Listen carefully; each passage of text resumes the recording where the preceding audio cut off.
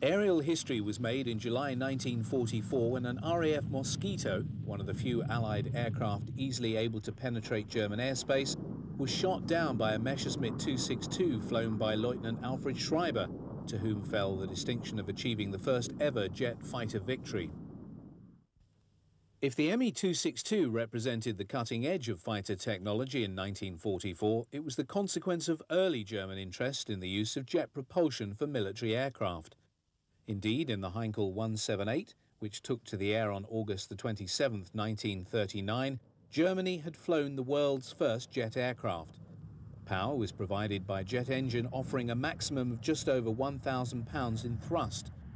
In itself, the 178 at this stage represented nothing more than a technical novelty, having no military use. For Heinkel, it had, however, demonstrated the possibility of developing a jet-powered machine that could be employed for more militant purposes. Indeed, he had already initiated studies in 1939 for a twin-engine jet-powered fighter using two new and more powerful engines.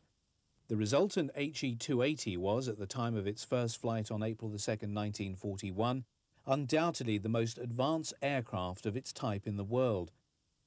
Powered by two jet engines, each delivering nearly 1,300 pounds of thrust, the He 280 V1 achieved a maximum speed in tests of 485 miles an hour.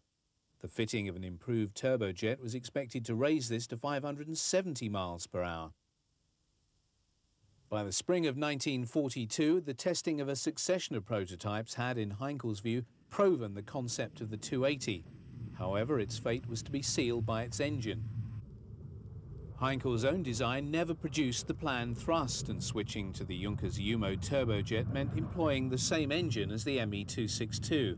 The latter, which was now flying, was deemed by the Luftwaffe to have greater potential, and on March 27, 1943, Heinkel was instructed to abandon the 280.